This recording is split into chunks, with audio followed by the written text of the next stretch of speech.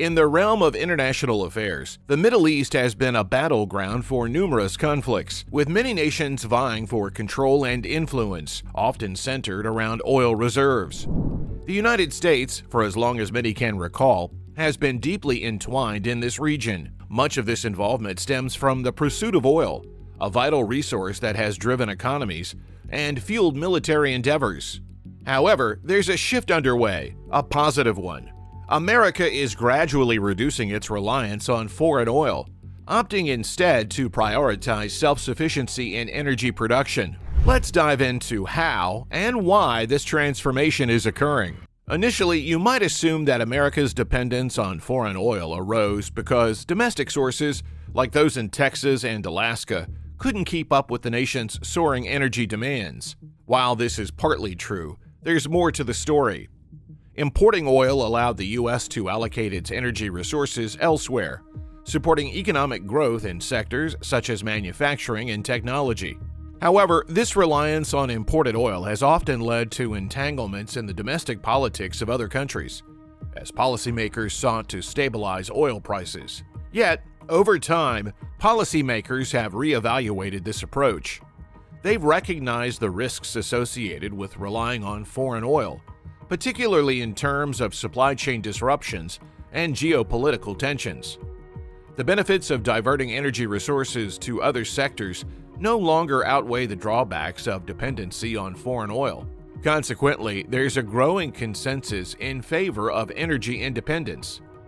To understand why energy independence is crucial for the United States, let's rewind the clock to 1973. A tumultuous time in the Middle East marked by the Yom Kippur War between Israel, Syria, and Egypt. The Nixon administration, in a move to support Israel, provided a substantial $2.2 billion aid package, much to the dismay of Arab oil-producing nations. In retaliation, these nations halted oil shipments to countries supporting Israel, triggering a crisis. Gas prices skyrocketed by 40% in the U.S., causing long queues at gas stations and sparking concerns among top government officials about the nation's reliance on Middle Eastern energy. Although diplomacy eventually resolved the oil embargo, the damage was done. It exposed the vulnerability of relying on foreign energy sources, prompting President Nixon to launch Project Independence. The goal? To make the U.S. energy self-sufficient by 1980. Strategies including building thousands of nuclear power plants, enforcing lower speed limits on highways, shifting from oil to coal in power generation, and investing in public transportation. Despite these efforts, the U.S. still found itself importing more oil after the embargo, with dependence reaching nearly 50% by 1979. Concerns over nuclear energy safety, fueled by disasters like Chernobyl and geopolitical shocks such as the Iranian Revolution, further complicated matters. Project Independence missed its mark by the 1980 deadline, proving to be a disappointment. Ironically, the diplomacy that helped lift the embargo inadvertently contributed to America's energy independence.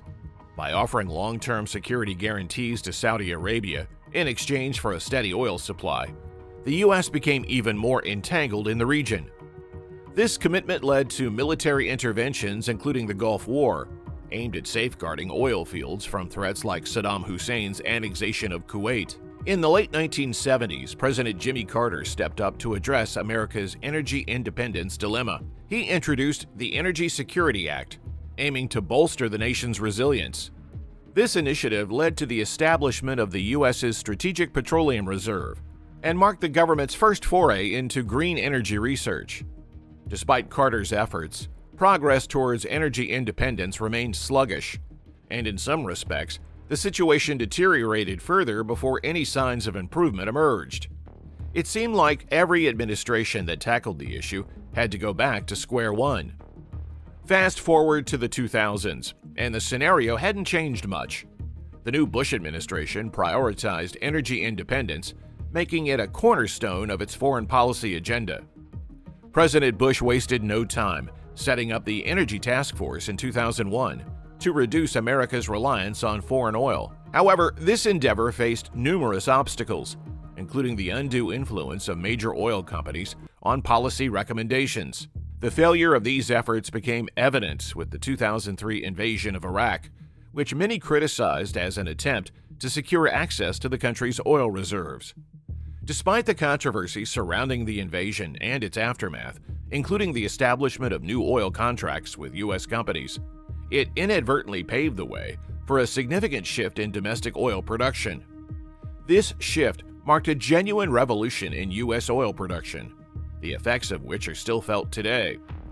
To highlight the progress made, consider this. In 2005, the U.S. consumed 44% more energy than it produced. By 2022, however, the tables had turned, with the U.S. producing 2.5% more energy than it consumed.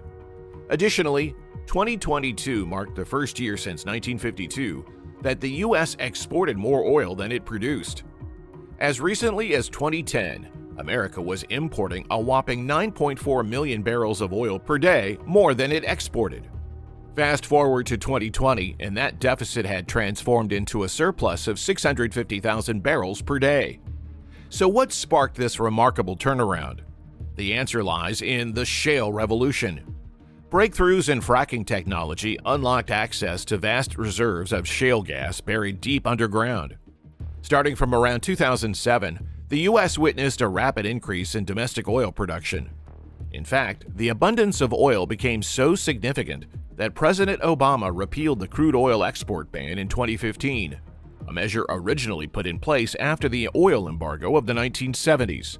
Today, America boasts greater energy independence than it has in decades, dating back to before 1950. However, defining exactly what energy independence entails isn't as straightforward as it seems. It's often used as a political slogan rather than a precisely defined economic or technical concept. Traditionally, energy independence is seen as producing more energy than a nation consumes, or exporting more energy than it imports. By both of these measures, the U.S. has indeed achieved energy independence for several years now. Yet the reality is a bit more nuanced. For instance, while the U.S. is a net exporter of oil and petroleum products, these products encompass a wide range of items beyond just crude oil. Natural gas, in particular, has emerged as a significant export commodity. In fact, in recent times, the U.S. has become the world's largest exporter of natural gas.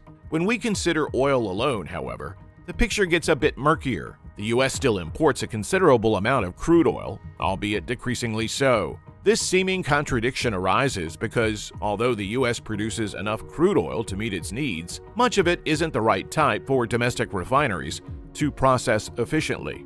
So, while progress towards energy independence is evident, there are still complexities to navigate. Crude oil, the lifeblood of modern economies, comes in different varieties, graded by two key factors: weight and sweetness. The weight of oil determines how easy it is to refine into usable components like gasoline, jet fuel, and diesel. Light crude is the easiest to handle, while heavy crude presents more challenges. Sweetness, on the other hand, refers to the sulfur content of unrefined oil.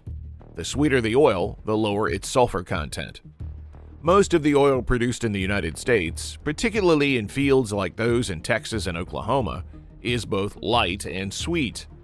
In contrast, oil imported from regions like the Middle East and Russia tends to be heavier and less sweet. For many years, the U.S. relied heavily on imported oil to meet its energy demands. Consequently, a significant portion of the country's refining infrastructure is designed to process heavier, less sweet crude. This presents a problem. Many U.S. refineries aren't equipped to efficiently handle the type of oil produced domestically. Adapting these refineries to process U.S.-produced crude would be a mammoth and costly endeavor, requiring years to complete. Additionally, different fuels aren't interchangeable. You can't power your car with nuclear energy or switch your home heating source on a whim. So while it might seem logical to measure energy independence as a single metric, the reality is more complex. Saying the U.S. is completely energy independent overlooks the fact that it still needs to import a significant amount of crude oil. This reliance exposes the country to fluctuations in international markets and geopolitical tensions overseas. Geography also plays a role. Much of the domestic oil production occurs in the central regions of the U.S., further complicating the logistical challenges of distribution and refining. Thus, achieving true energy independence requires addressing these intricacies rather than oversimplifying the issue. Nestled within the heartland of the United States lies a sprawling network of pipelines that connect the nation's oil production centers to its refineries, scattered across the Midwest, Gulf Coast, and East Coast. These intricate arteries facilitate the flow of crude oil, ensuring its transformation into various refined petroleum products like gasoline, diesel, and jet fuel. However, the reach of these pipelines doesn't extend to the West Coast refineries, leaving them somewhat isolated from the domestic oil production hubs. Consequently, the West Coast relies heavily on imported oil from overseas to meet its energy needs. Now, why does the West Coast lean on imports? The answer lies in economics. Despite the costs associated with shipping oil across vast distances, imported oil from abroad frequently proves to be more affordable than domestically produced crude. One key factor contributing to this cost disparity is the concept of lifting costs, the expenses involved in extracting oil from the ground. In many foreign countries, particularly those with abundant oil reserves and lower production costs, these lifting costs are significantly lower than in the United States. Even on the East Coast, where pipelines do extend from domestic production regions, challenges like transportation bottlenecks and high logistical costs can sometimes make imported oil a more cost-effective option for refineries. Thus, achieving complete energy independence, the ideal of relying solely on domestically sourced energy, remains a complex and elusive goal, at least in the current landscape. Nevertheless, it appears that the United States is content with its current energy framework. After all, one of the primary motivations behind the pursuit of energy independence is to safeguard against supply disruptions, such as those experienced during the 1970s Arab oil embargo. Fortunately, such threats are less pressing today. Moreover, the United States is gradually pivoting towards renewable energy sources, such as wind and solar power, signaling a broader shift away from fossil fuels.